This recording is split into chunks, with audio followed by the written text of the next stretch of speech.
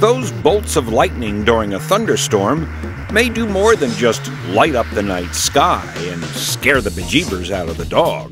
They could help us understand the origins of our solar system. The incessant flashes of lightning here on Earth, some 50 blasts around the globe each second, cause a pulse of electromagnetic waves known as the Schumann Resonance. The signature of this rhythm can reveal not only the size of the planet, but the chemical composition of its atmosphere better than any other known techniques.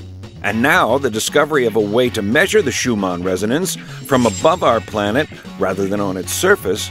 A paper published this week in the Astrophysical Journal describes how orbiting spacecraft could be used to find the pulse of neighboring planets.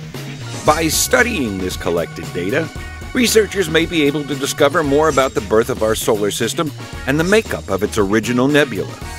You might say this discovery was literally a bolt from the blue.